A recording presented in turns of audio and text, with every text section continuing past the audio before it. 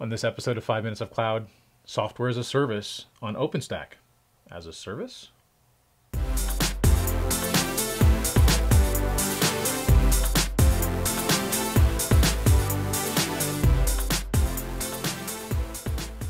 So OpenStack can support software services much like it supports platform services. In this case, we're really looking at OpenStack again as an infrastructure as a service management component, enabling entities to deploy and manage the scale-out aspect of their software services. Now, there are folks that are actually providing catalogs of applications that can be deployed within this infrastructure service. So the end users are looking for example, a scalable collaboration platform that they need to use for their internal processes or external processes for that matter. And they'd like to deploy that service.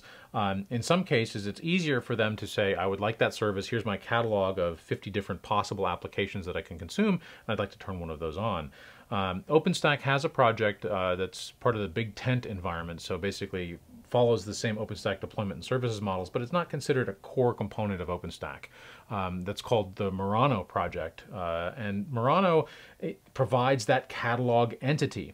It uses another component of the OpenStack community called the Heat template environment, which enables a way of describing a set of different resources, all of the compute resources that are needed, plus models for how to actually get the application services deployed in them if they're not pre-built images, the networking connectivity that's required and security between the components, and the underlying storage resources that are needed.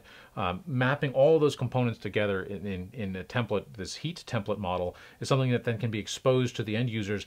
Rather than exposing them as a Heat template itself, they expose it as a bundle with a few input parameters that are required to actually complete the deployment of the application. This is a very important component within the OpenStack space because it provides a way for software services to be deployed. Now, if you've seen our previous episode on software as a service, one of the things that I talked about was the fact that many people are now starting to take these software applications and bundle them and tie them together as well, and just use that as their way of developing new services and resources.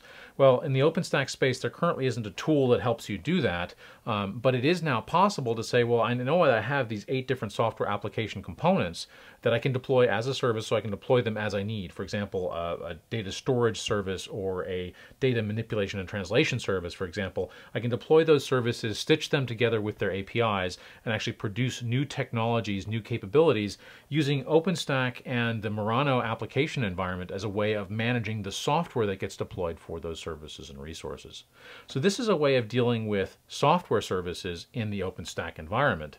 Again, software as a service has lots of different ways of considering itself, but providing software applications on an on-demand basis, effectively the application catalog model of that, is really where OpenStack fits best into the SaaS systems support space.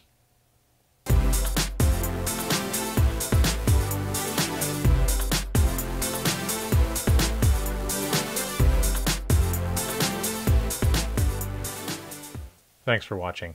If you haven't already, don't forget to subscribe to our YouTube channel. In addition, if you want to stay apprised of the latest ongoing updates in the cloud space, sign up for our Twitter feed and our mailing list. We also update you on upcoming webinars and classes that we provide.